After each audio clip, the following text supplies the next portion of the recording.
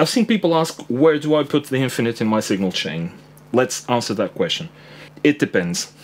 Again, there are no right answers, there are no wrong answers, they're just the ways that this pedal can work for you.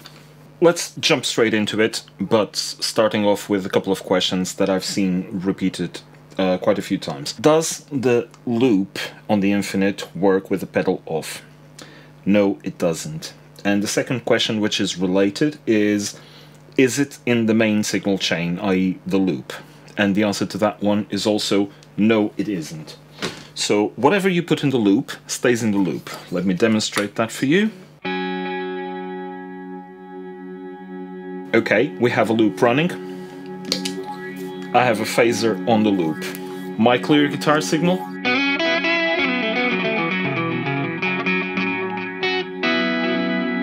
Okay, completely clean, no phaser on it. If I stop it, my guitar signal does not change.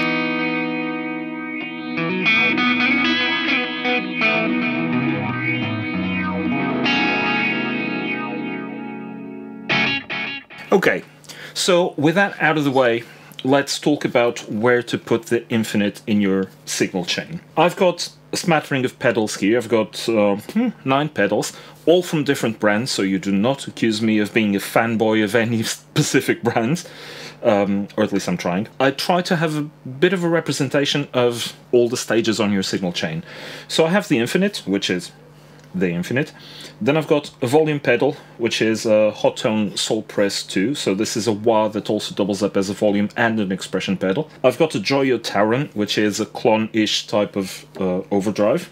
I've got a Vox Copperhead Drive distortion pedal working in preamp mode, so this is simulating our main amplifier for this bit of the video. On the modulation side, I've got the Nux Rockery. You've seen the video about it, you know what it does. Boss DD200 representing time-based effects such as delay. I'm not putting reverb, I'll probably put a bit in post later. I've got a Digitech Gem and Solo XT looper, and I've got the amazing 2-note Torpedo C.A.B Plus, which currently it's only doing cabinet simulation. So it's loading one of its IRs, in this case it's a Victory 4x12 awesome cab simulation. These 3 up here are kind of simulating being in the effects loop of an amp. And obviously the phaser here, it's only on the loop of the infinite, it's just there for demo purposes of what the loop is doing. So first of all, infinite at the beginning of the chain, what does it do? Well, it works, but there are caveats.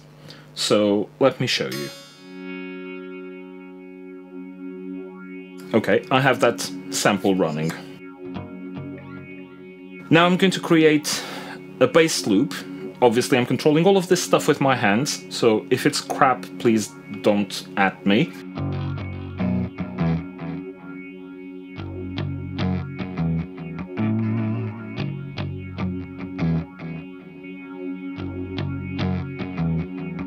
Wow, didn't mess that up. If I stop my loop, sorry, if I stop the infinite, it's still there, okay? Everything's all good. So you can now layer up another thing on the infinite. So I'm going to try this.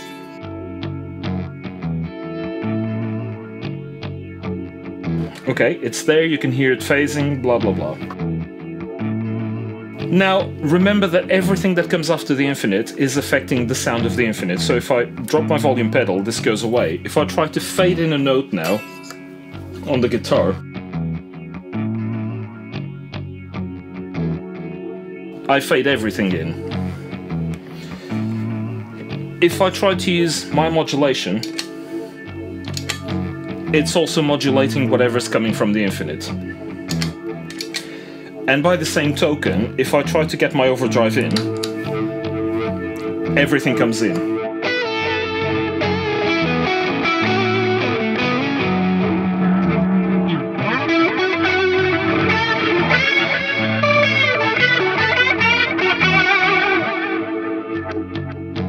Now this can be very interesting if what you're trying to do is use the infinite as an extension of your guitar.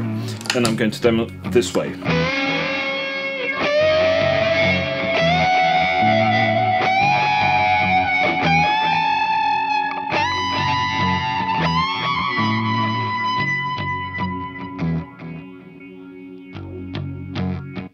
Of course, in this situation, you would probably use it as momentary switch controlled by your foot, so you'd only use it as a sustainer type device for the guitar.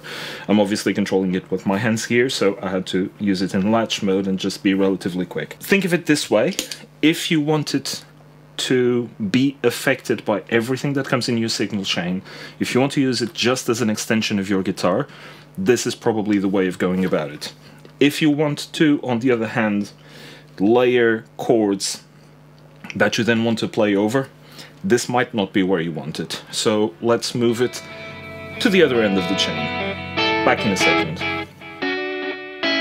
Okay, now we have the infinite close to the end of the chain. The only thing we have after the infinite is the looper, and we will talk about that in a second. So now everything that we were talking about earlier kind of is flipped on its head. So the only things that will affect the sound on the infinite are the stuff that's in the loop of the infinite, i.e. in my case the phaser, or whatever I put into it. So try this again.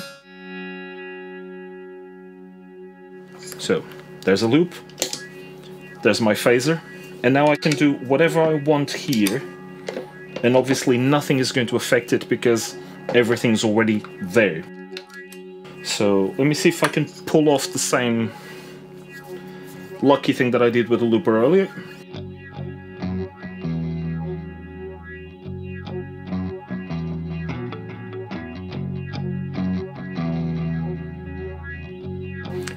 Good enough for rock.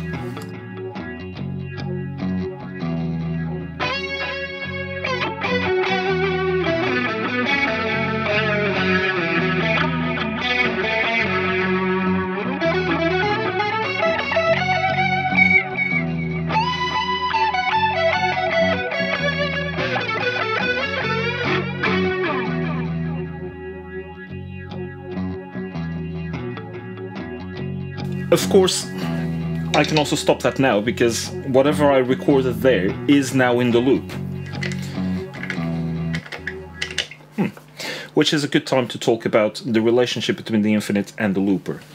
As you've heard just then, I recorded sample sustain in the infinite before I touched the looper, which was this, and then I recorded my loop. Because the sound coming out of the infinite is going into the looper, it's there.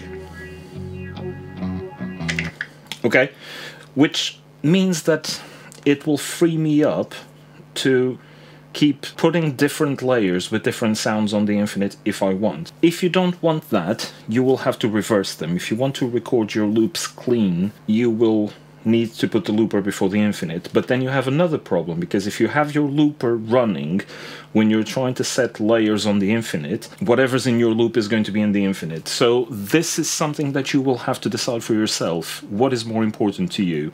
Keeping a loop that might have some sustained stuff on it, or having sustained stuff that is going to have loops on it. And not loops, just slices of the sound of the looper. I would prefer it in the way that I have it right here.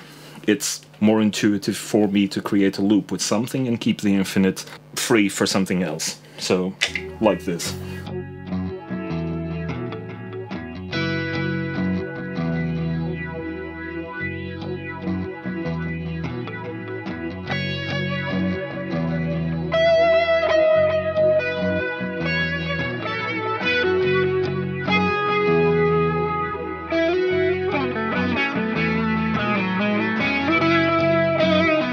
So that's it for today. I hope that this was useful to you in understanding how the loop in the infinite works and how it integrates in other pedals.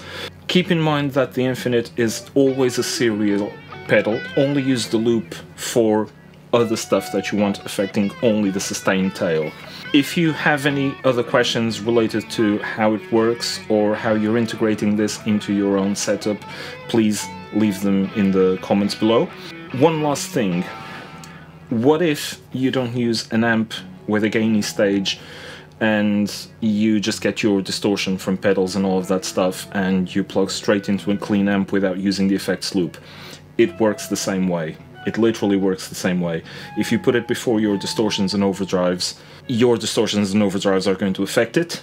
If you put it after, they won't. So it's very much a decision that you will have to make as to where you want to put it. So just experiment, because again, this is not a spectator sport. You have to try out the pedals in the order that you think will work, some orders that you think won't work, just so you can come up with your sounds and in the way that they will work for you. One huge thank you to everybody who has supported me so far in Ko-fi. There are going to be links in the description box if you want to still get your Infinite, if you don't have yours yet. And until the next video, bye!